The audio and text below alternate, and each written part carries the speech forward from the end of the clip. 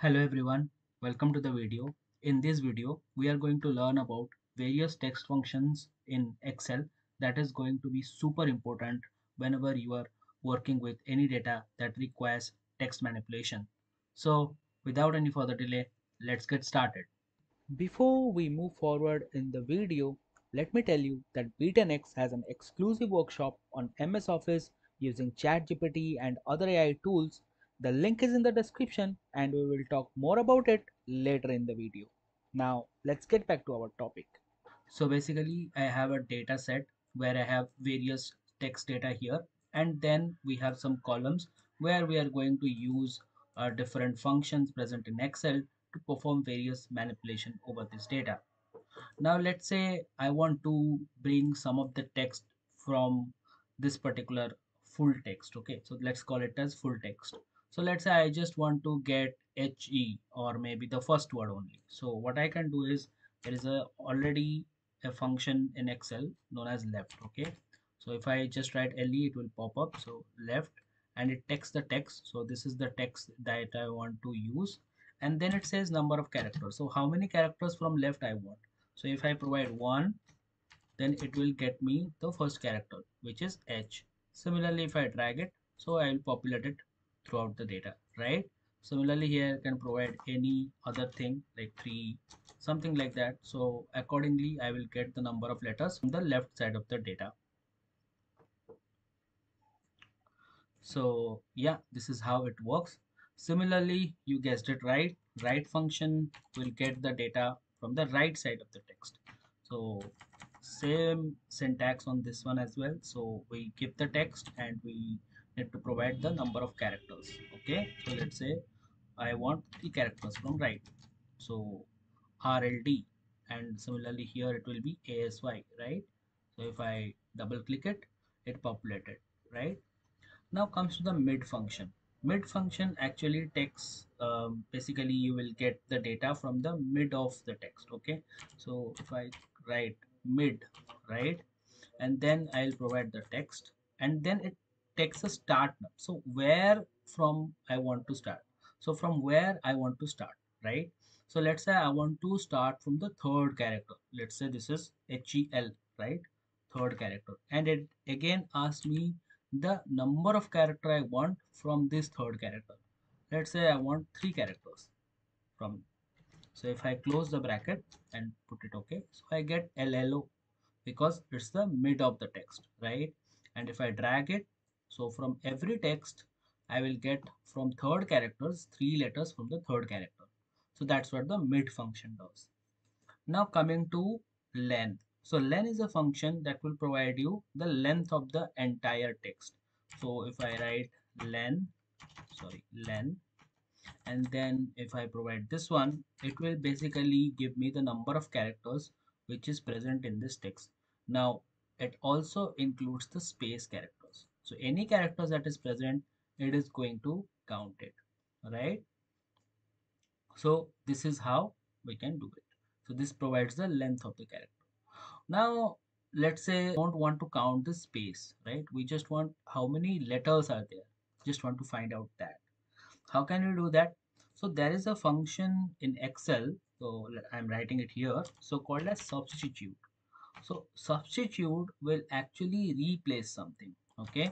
So if I select this text, okay, and let's say I want to, this space is there, right? I want to provide nothing instead of space. Okay, I want to remove the space or replace the space, right? So you see it replace the space, and if I drag it, it is just replacing every space and giving me the whole character. Now if I do a len to this particular letter or this particular text, so what I'll get, so I'll get the length as 10 because it excludes the space, right? It excludes the space. But the thing is, we can do it in the single formula only. So what I'll do within the len, I will add substitute, and then I'll give reference to this particular cell, and then I want my space to be replaced by nothing. Yeah. So you see here the bracket is provided by Excel, and then we are getting, if I drag it, So you'll see these numbers changing. It is same as this one because now we are counting the length excluding the space, right? Hope you have understood this. Before we move forward in the topic, let me tell you that AI is not going to replace you, but a person using AI will. So, if you don't want to lag behind, then join the workshop to learn AI hacks in MS Office using ChatGPT and other AI tools. You don't need to have any prior knowledge for this, and I'm pretty sure that you will become hyper efficient post this. So, what are you waiting for? Join our workshop by clicking the link in the description below. Now, let's get back to our topic. Then comes find. Let's say we want to find something that is present in our text, right? So let's say I want to see whether hello is present in my text or not, right? So I will click on find. Basically, I'll select find and then find text. Basically, what I want to find, right? So equal to find. Now, find text means what I want to find. Let's say I want to find hello, right? I'll write hello and where I want to find. So within text. So I'll provide this one. From this text, I want to find hello. So yeah, it give me one because from the first character only hello starts, right?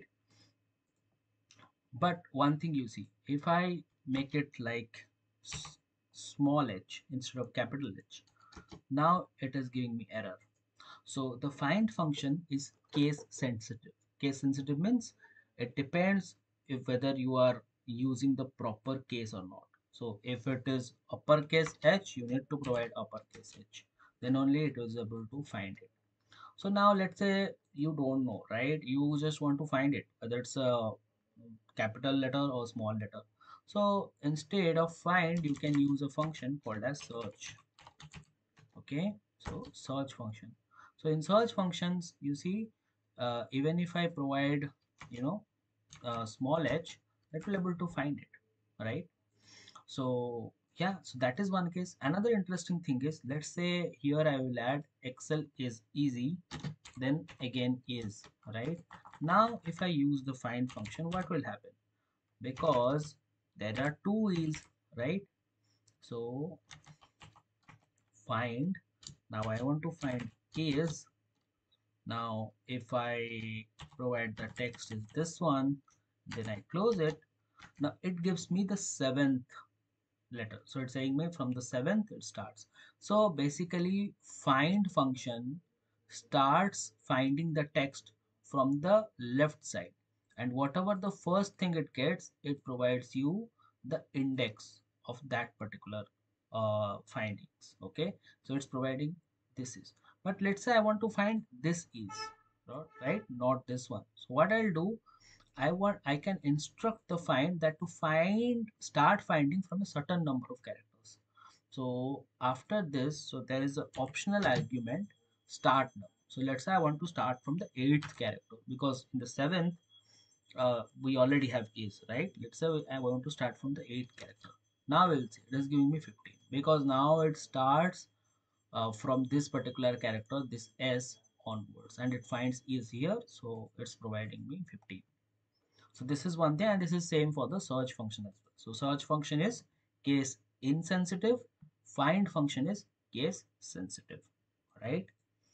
Then comes text join. So text join is a very popular function. So if I want to join multiple text, I can use text join function. So first of all, I need to provide delimiter. Delimiter is like whether I want to separate the text in any way or not. So let's say I want to separate the text by commas, right? So I'll provide comma. Then it says whether you want to ignore empty or not. So for now, let's keep it false, which is 0. So I will ignore if there is any empty space, and then simply I can drag whatever I want to select, whatever I want to join, right? And if I close it, so you see it actually joins these two texts using comma. If I provide something like space, it will also do it like space.